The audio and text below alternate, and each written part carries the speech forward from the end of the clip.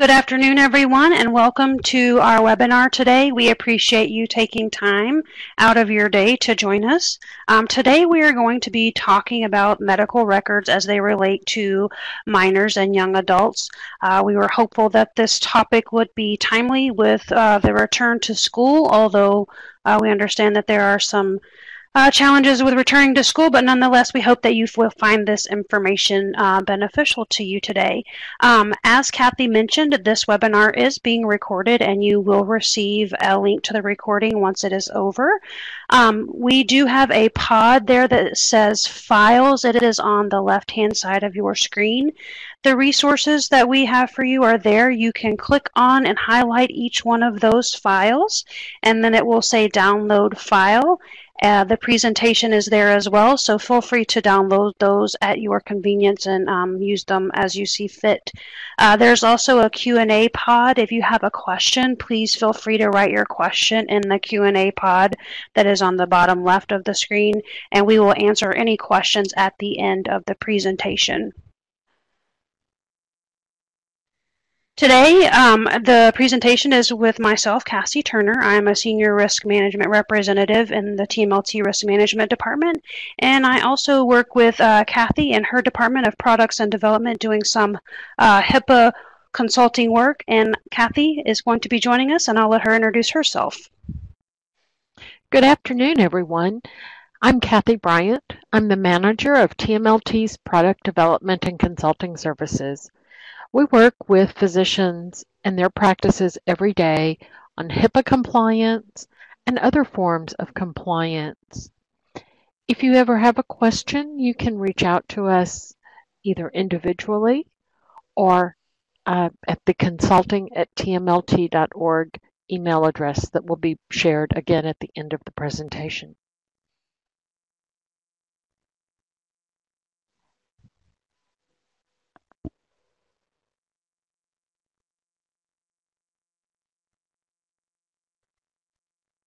Thank you, Kathy. So physician practices see, treat, and receive requests for medical records of children and young adults every day. So how do you feel whenever you get these requests in your practice? Do you feel that you are equipped and have the information that you need to release the medical records appropriately? Or do you feel a little overwhelmed, not quite sure what you may need to release medical records and to whom? So that's what we're going to talk about. Today we're going to discuss the challenges that medical practices face when releasing medical records of young children and adults.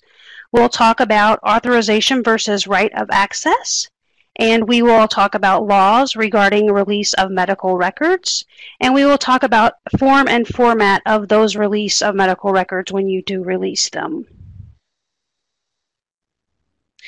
So we have a poll for you guys as we jump in and get started here. Do you require a written authorization from a parent when they request copies of their child's medical record? I'll give you guys a couple of minutes.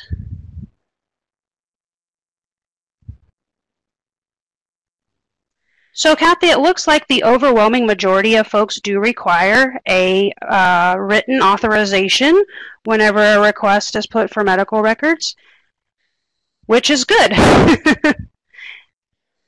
That's great. We want to start this afternoon with an important point for our discussion today.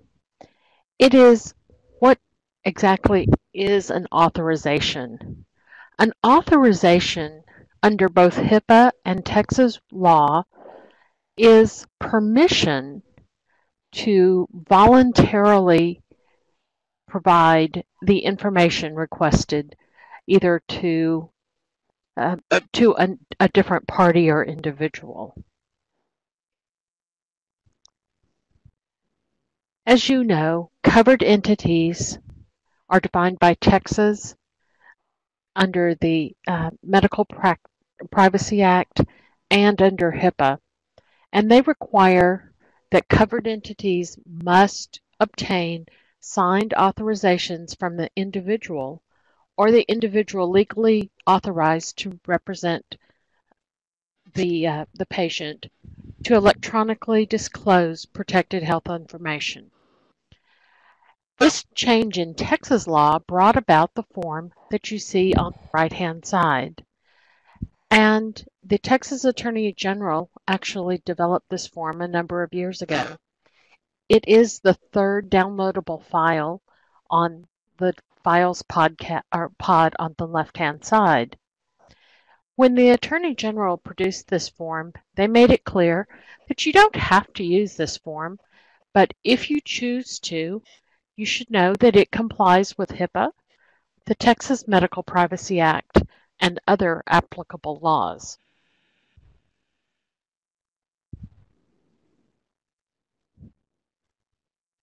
The right to access medical records is under the privacy rule, or HIPAA privacy rule, that requires covered entities to provide individuals, upon request, access to their protected health information.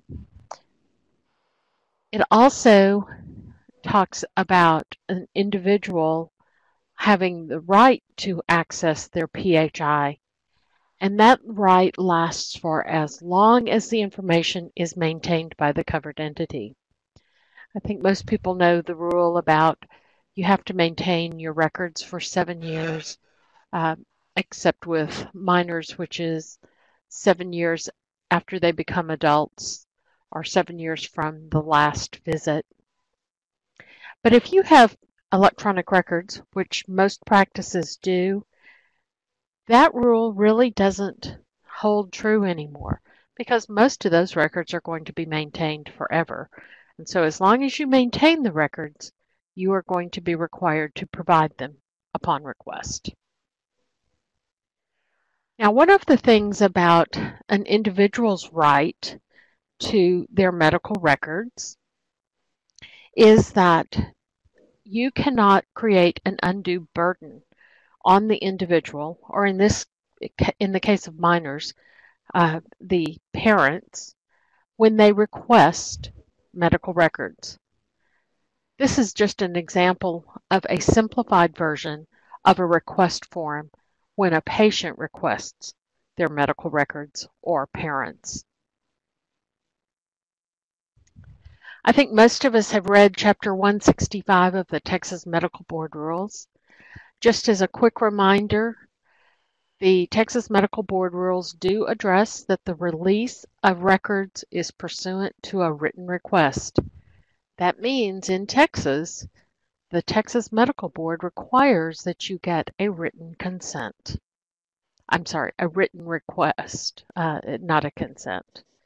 Of course, you have 15 days to provide those medical records in Texas, and there are a number of other record-related topics that are also covered in Chapter 165 that aren't really pertinent to today's presentation. So what are the requirements in Texas for a written authorization to release medical records? Well, first, it has to be in writing.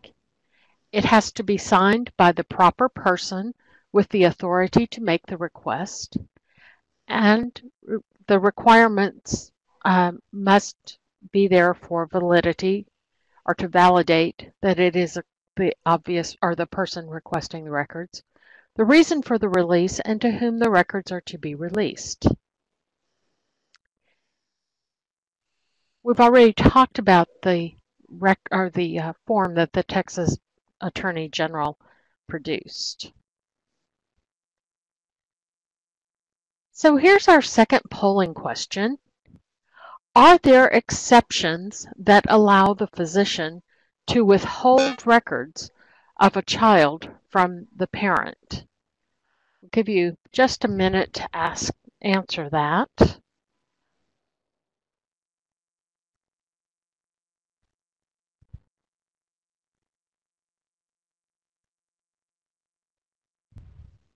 Cassie, it looks like we're running about 50-50. Yes, there are exceptions. So yeah, Kathy, as you mentioned, there are some exceptions, and those are outlined here for you in this Texas Code and the Texas Administrative Code 165.2. So when there is no valid authorization, as Kathy has explained, unless required by law, then the physician can refuse to release those medical records. Also, if the physician feels that by releasing the records it would create harm to the patient, then they can use professional judgment to withhold those records if it's harmful physically, mentally, or emotionally. And then the third exclusion there is when a physician can remove information that's confidential about another patient or family member of that patient who has not consented to the release of the information. And again, a valid consent for disclosure of minors must be signed by the parent or guardian. The exceptions for that if it's been a court emancipation of the minor or if the minor is married. Otherwise, it must be signed by the parent or guardian. Some quick laws here about Texas, and just so that everybody, we get this question a lot in our risk management department, what is the age of majority in Texas? Texas recognizes 18 as the age of majority, and someone who is a resident is legally considered an adult here in Texas. If a minor would like to be emancipated, there are some guidelines that they must follow to be emancipated. It's typically someone who is 17 or 16 living apart from their parents, and they're able to support their own affairs. There are some things that they must include in their petition whenever they go before the court to try to get emancipation, and those are listed here for you as well. Their name, age, residency, residency of parents and guardians or managing conservator, if applicable, reasons why the emancipation serves their best interest, and then the purpose for the request.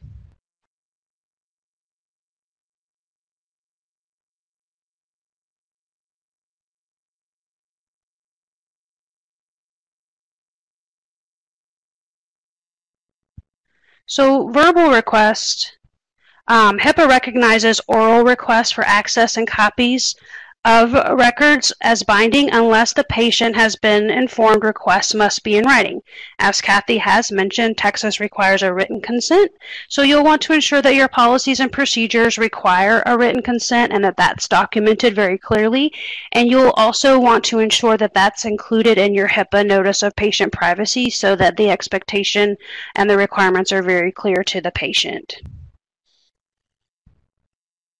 And just as a little tip here, you can add this language if you do not already have it included, just stating we require all requests for release of medical records to be in writing. So we have another polling question for you here. Let's say you receive a phone call for request of medical records of your patient, Joseph, from his mother. She tells you that he has recently started attending Harvard and she wants to know when he had the HPV vaccination. What should you do? So comply with the request. Remind Joseph's mother that Joseph is 18 and must consent to her receiving a copy. Send the copies on to Harvard or contact Joseph and request an authorization to release records. We'll give you guys a couple of seconds to answer that.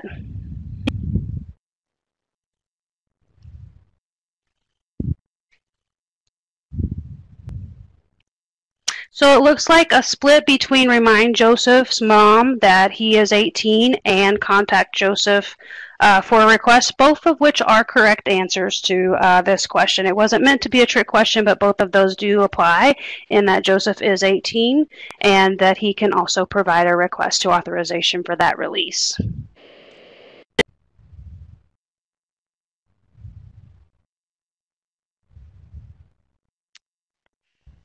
So Cassie, if someone has a healthcare power of attorney for an individual, can they access an individual's medical records? Yes, they can, to an extent, access those records.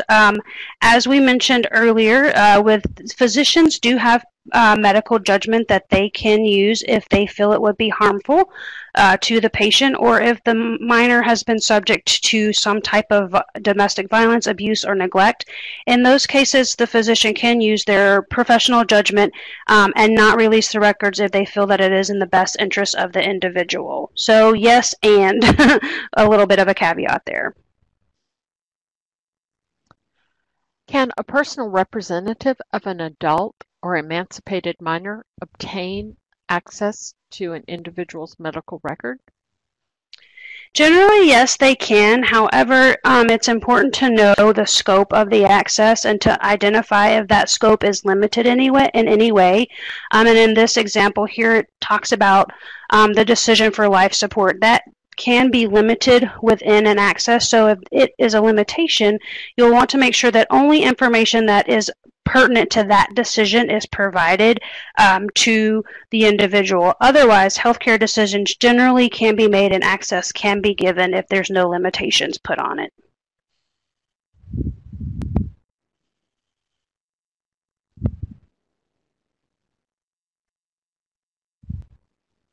Does the HIPAA privacy rule give parents the right to see their children's medical records? Yes, they do. And we get this question again often in our risk management department. There are instances when a minor can consent to their own treatment, and we will cover that later in the presentation. Generally, however, there are some exceptions. They are here. If a minor who consents to care and the consent of the parent is not required under state law, however, in Texas, we've just discussed how it is required here, or if a minor is at the care of a court and the court has appointed someone to get a test or something like that, then that would be a different scenario. And then to the extent that the parent and minor have an agreement for a confidential relationship. We do see this very, not very common, but we do see where parents will say they give their minor child confidentiality in a relationship, which we're not sure how.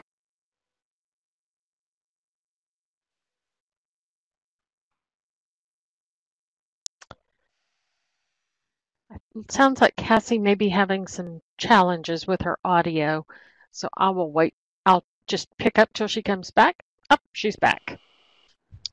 Sorry about that. Technology is being difficult today.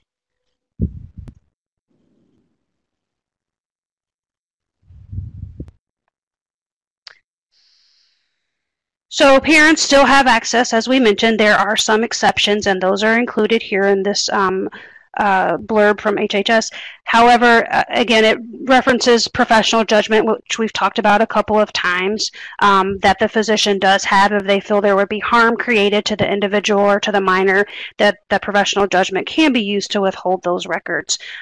So that I would encourage, if you do have these types of scenarios, that you just make sure that you have really good documentation as to rationale for not releasing those medical records.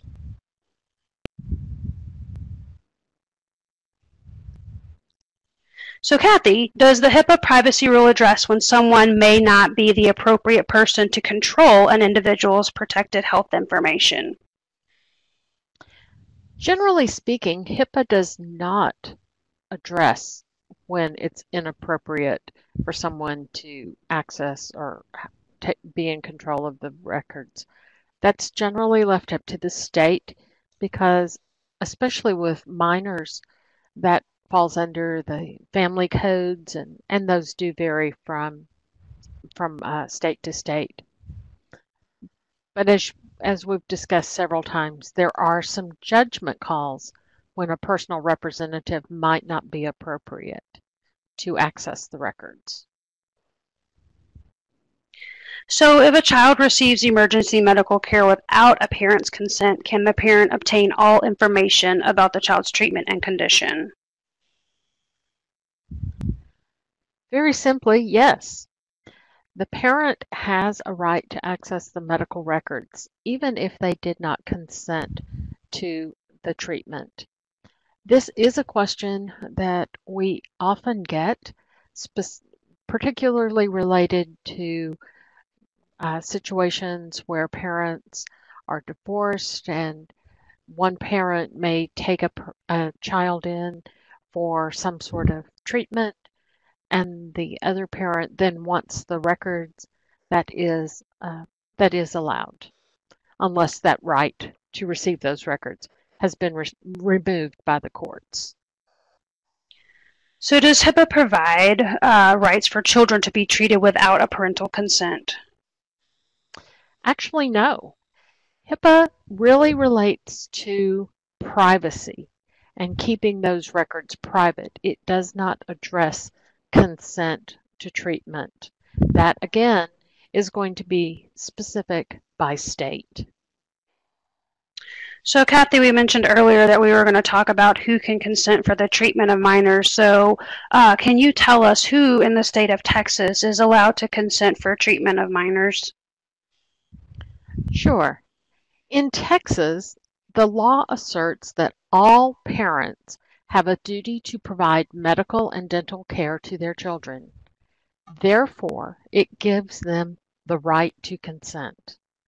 Now, there are going to be some cases, specifically thinking about divorce, when both parents generally maintain that right to consent, unless the courts have limited the rights of one or both of the parents. Texas law does not require consents in emergency circumstances in which it's not possible to obtain consent from the parent.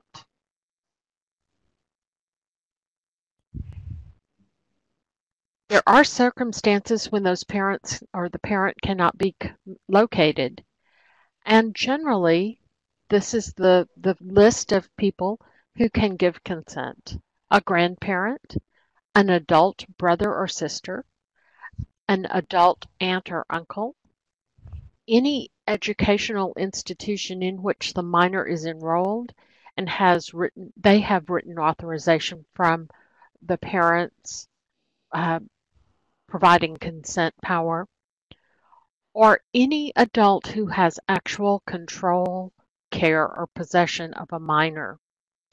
So if, for instance, a friend leaves their children with an adult friend for a weekend and the child needs to be seen in a medical facility, that can be done without contacting the parents if the parents are not available. One last thing that we wanted to talk about is when minors can actually consent for themselves. This is actually from a source called Adolescent Health, a guide for providers, that is a Texas Department of State Health Services publication. And that document is the third document on the files list that is available for download. You may find this very helpful if you treat adolescents in your practice. So the times that a minor can consent to treatment is if they are in active duty with the armed services, if they're 16 or older and reside apart from their parents, managing conservator or guardian, and are managing their own fiscal affairs. If they're unmarried and pregnant, they can consent to treatment related to the pregnancy other than abortion.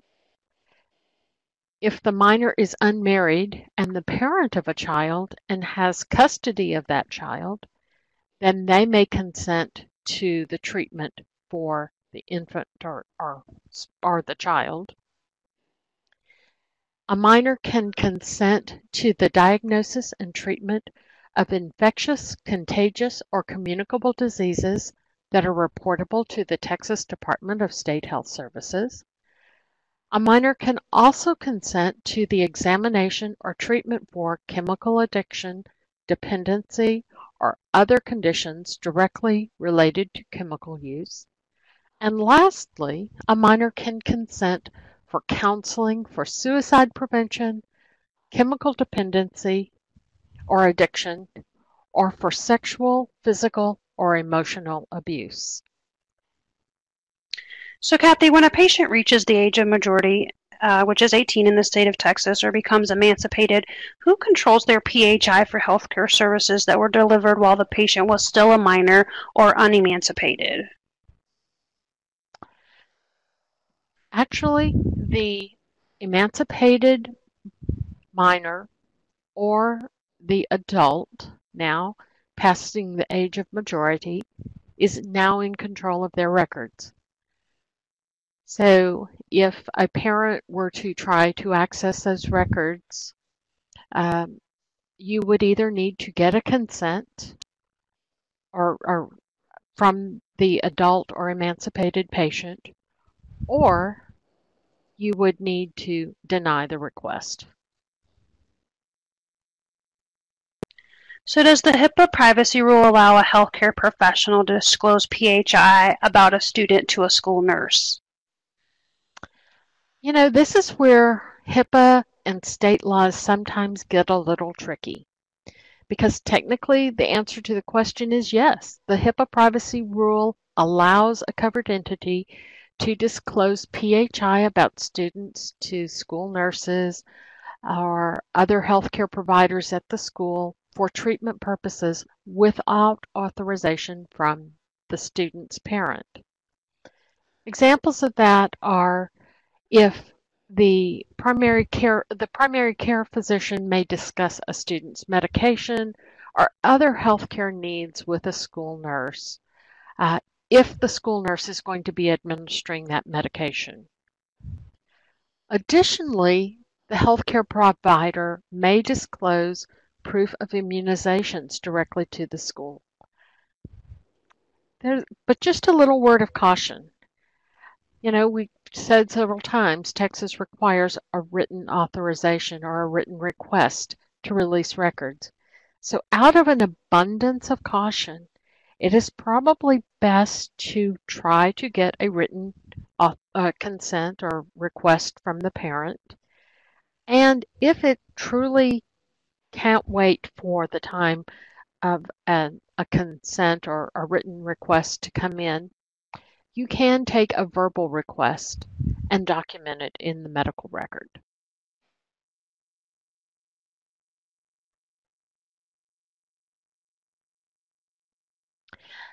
So can a healthcare professional disclose proof of immunization directly to the school without authorization?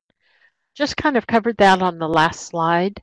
And so yes, it is possible, but again, out of an abundance of caution in Texas, it's best to make sure that you try to obtain that written request or make notation of the oral request from a parent in the medical record.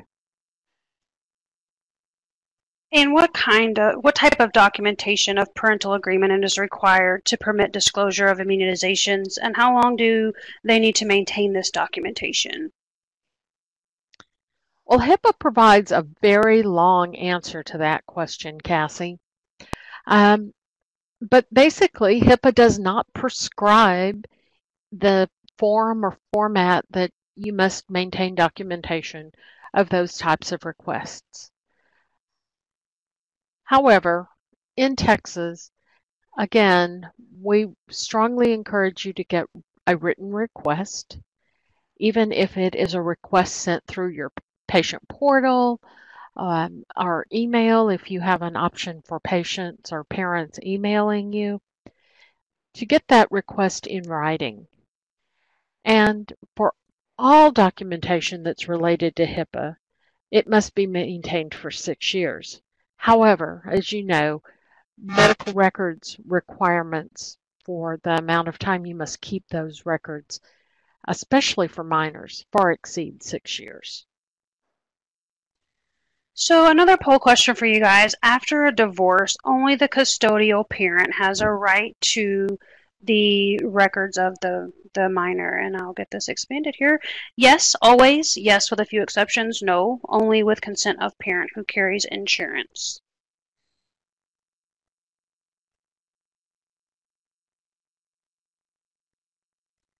So a little bit of a split between yes and no.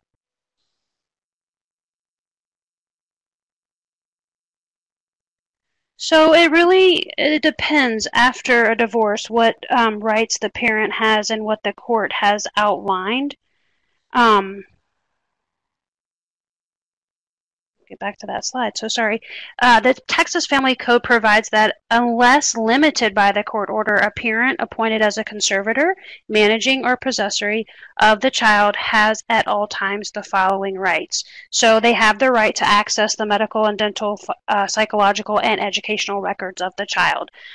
So if the court has labeled them as these, then yes, they do. Again, you'll want to verify that that's how they are addressed from the court's perspective.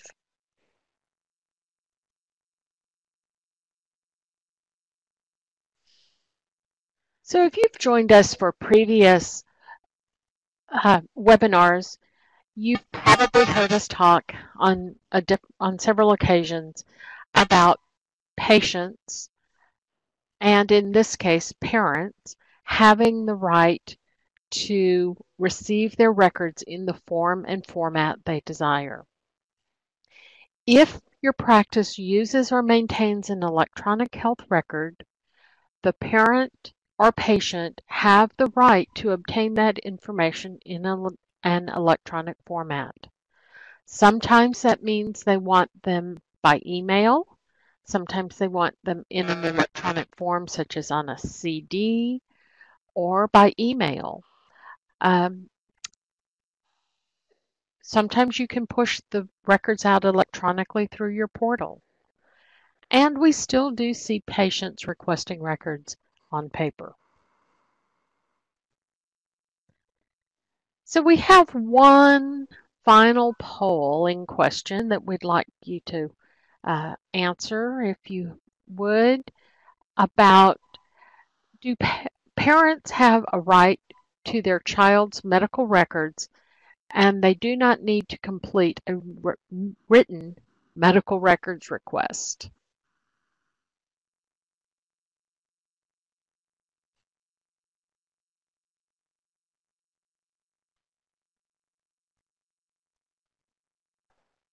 It looks like the majority of people do not think or say no, that a written record request is needed.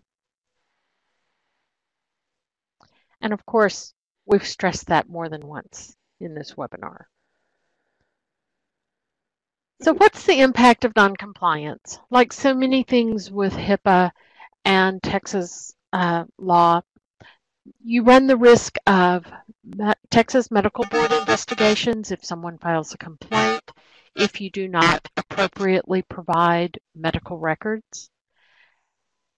People can also complain to the Federal Office for Civil Rights, who are the HIPAA enforcement arm of Health and Human Services. These investigations take time away from patient care to deal with the investigation. There can be financial impacts, both the additional expenses as well as loss of revenue.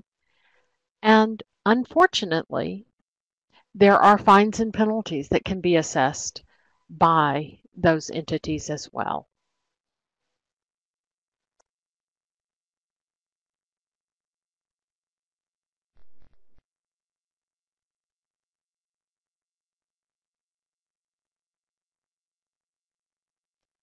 We'd like to open up for questions.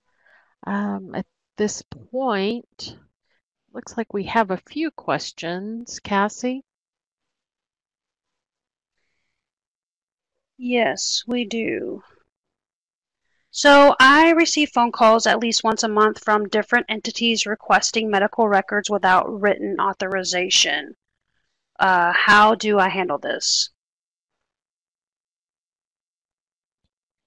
If that person, if it's an entity that's requesting the records, if they're providing care to the patient and you can verify that, then you can easily provide those under the exception that does not require an authorization of treatment, providing the records for treatment or ongoing treatment under the treatment, payment, and healthcare operations part of HIPAA. So what about charging a fee for those records, Kathy? Well, this is probably one of the hottest topics out there. If it's to another institution, generally we do not see people charging to provide records to another physician or another practice. We have a whole webinar that's recorded and is available on hub.tmlt.org that talks about charging for medical records that might go into the information you're looking for. Cassie, are there any additional specific exceptions such as STI test results, and can you address those? I'm assuming as far as minors being able to consent for their own treatment, if they can consent to diagnosis and treatment of infectious, contagious, and communicable diseases that are reported to the Texas Department of State Health Services. Those are the primary ones where they can consent and have the ability to get treatment without the consent of their parent. What about releasing those results to the parent if the parent requests, say, a copy for all medical records? If typically, what we've been, we say that those can be withheld, those results. Oftentimes we know that the parent will be able to find some of that information just from an insurance EOB, but those results can be withheld from the patient's medical chart if the parent is asking for a copy.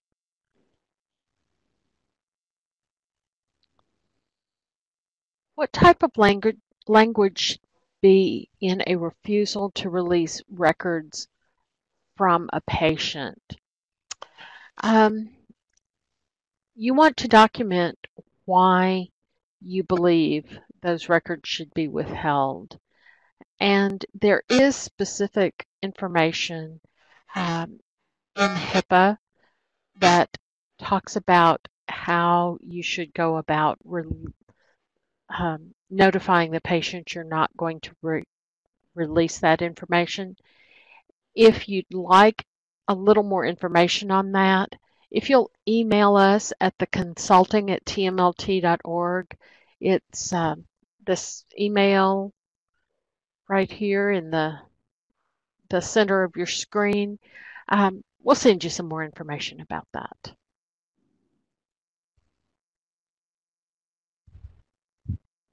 So Kathy, do you recall, are there expanded consent for vaccines that you are aware of? I don't know what you're talking, the specific expanded consent for vaccine specifically. There is the vaccine information sheet that is required under federal law that must be given to all parents and or patients if they are able to consent to their own treatment. That must be provided, and you must document not only that you gave them that VIS, as they're sometimes called, or vaccine information sheet, but you also have to document what edition of that sheet, because those do change periodically. So Cassie, can a patient request their medical record via email instead of completing a form? Typically, yes. If we recommend that if a patient initiates a request from you to correspond via email, that you document that you've discussed the risk to communicating via email and that they would, take on that risk and want to move forward. If you can ideally email them the form and have them return it.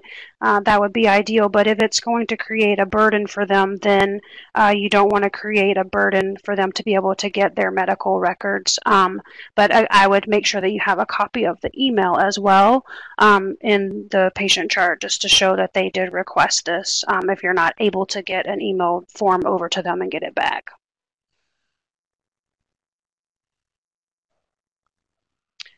Again, another question about email. Kathy, if you have anything to add as far as sending email when someone requests it. The only other thing I would add is if there's a portal and you can push those things to the portal, that would be another a little bit safer way of going about it. So if you have, if a patient requests their records by email, you need to inform them. If you do not have encrypted email, then you need to inform them that the records can be sent to them, but that they are not being sent in a secure manner. If the patient insists that you send them in an unsecure manner, then you need to document that you've had the discussion about sending them in an unsecure manner and proceed with that. Some places actually have them have someone sign a consent that they agree to have the record sent in an unsecure manner. Can Child Protective Services get records for a child without a request? This happens often, and I always make them send over a signed request.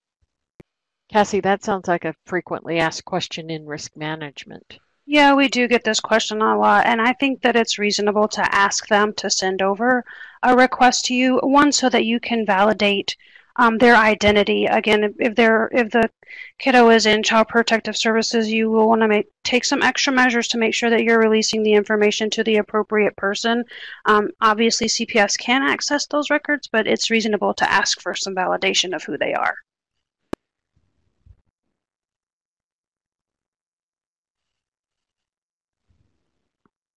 So Kathy, if you give, go ahead, records to a parent of a child that was emancipated because we didn't know of the emancipation, what would happen in that scenario? I think that this is one of those situations where some of the responsibility lies on the child who has gained emancipation. They need to let their healthcare providers know that their legal status basically has changed. That said, that doesn't mean that the child that's emancipated may not file a complaint with the Texas Medical Board or file a complaint with the OCR, which in either case might lead to an investigation under HIPAA or the Texas Medical Board. So I think that's one of those situations where you're not wrong in doing it, but there may be some situations where obviously there would be other questions that you would have to answer. So if you are having those situations frequently, that might be something you'd want to speak with an attorney about as well. So if a patient is deceased, can the parents have rights to medical records? And as Kathy mentioned about fees, we have a great portion of a webinar that's dedicated to just deceased records. So generally when a patient dies, their right to privacy does not die. So it would be whoever the court has appointed as the executor, or and in this case, most likely it would be the parent. And if the court has appointed that, then yes, there would be a right to those records. And Kathy, feel free to add. That would be exactly my answer.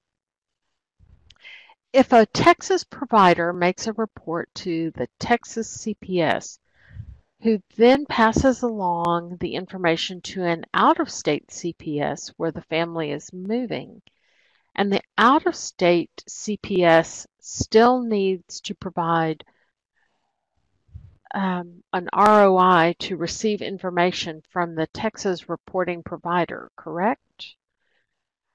I would definitely say that if it's an out-of-state CPS attempting to get information, I would definitely request something in writing. I think that that would be the most prudent thing to do, and maintain any documentation of phone calls or any other kind of contacts that you have with that out-of-state CPS office.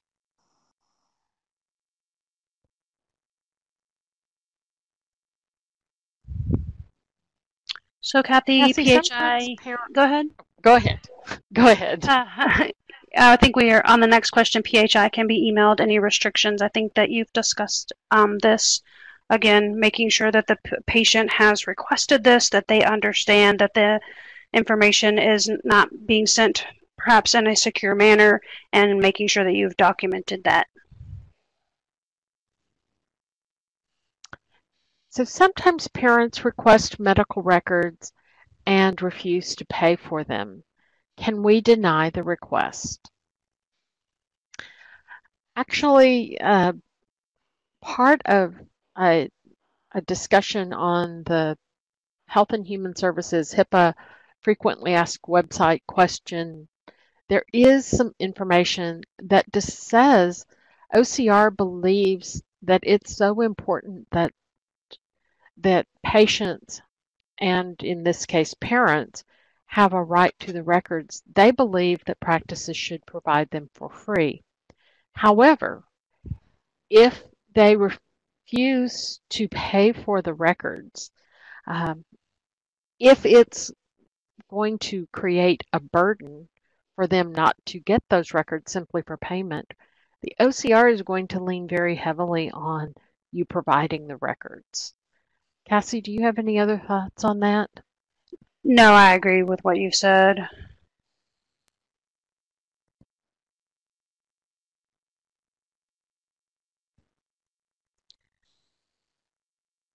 The next question is, should we release records to 16 and 17-year-olds that schedule their own appointments, drive themselves to appointments, and generally facilitate their own care? If they are asking for copies of their medical records, then I believe for 16 and 17-year-olds who do not fall into any of those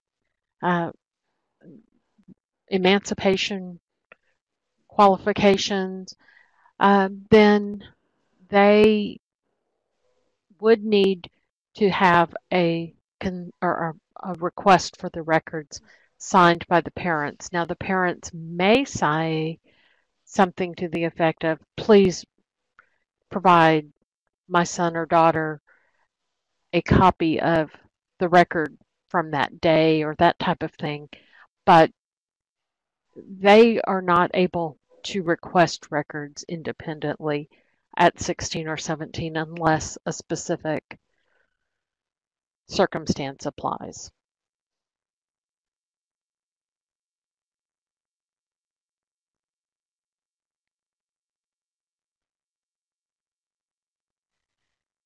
Do we need written consent from attorneys? I am not sure what this is in. Oh, from attorneys to receive medical records.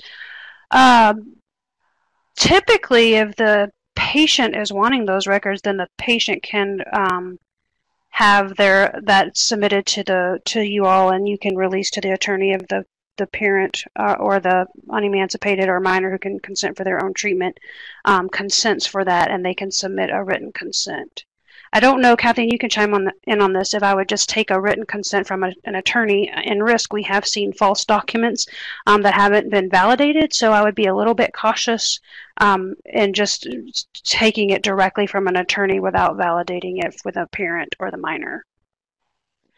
Yeah, the one thing that I was specifically thinking of when I read that question, Cassie, was especially it can get tricky in cases of divorce. And so obviously one parent may be consenting. So if you ever have any questions about that, reach out to your medical malpractice insurance carrier.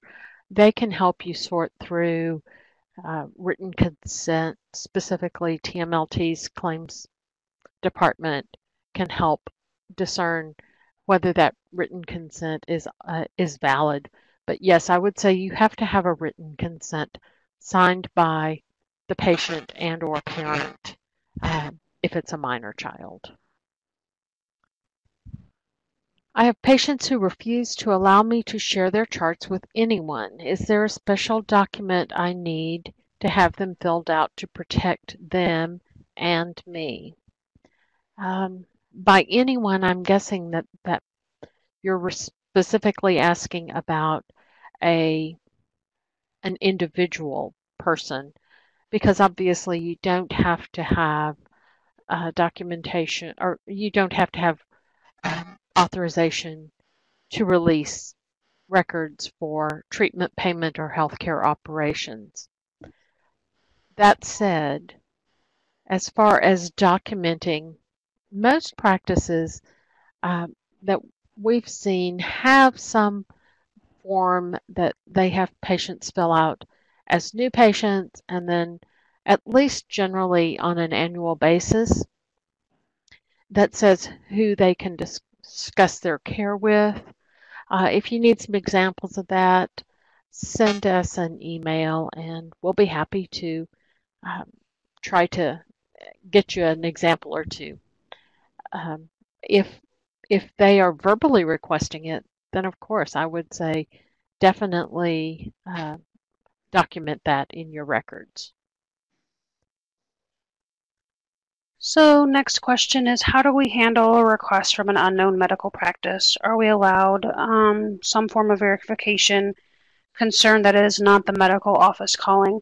I think it's absolutely reasonable and appropriate to get verification of who is requesting the records. You can also connect with the patient to see if they are transitioning care, or they're going to see a specialist that you're not aware of, and document their consent that they want those medical records transferred to that particular provider. But yeah, I definitely would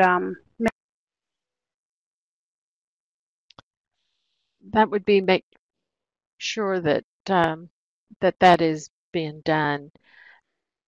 There is a question about CME for today's program. Unfortunately, or not unfortunately, but this is something that we're getting a lot of more requests about, and so we are going to be offering CME starting next month for selective topics. Unfortunately, it was not approved for this topic today.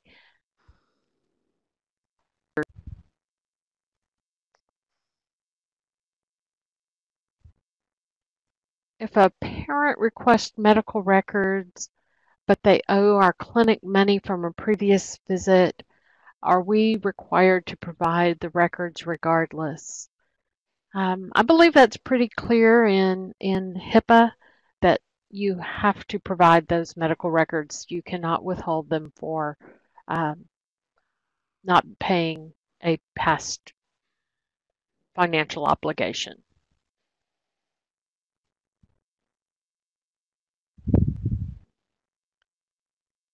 Let's see, Cassie, I think the last question is, we're a busy pediatric office and get tons of requests for shot records.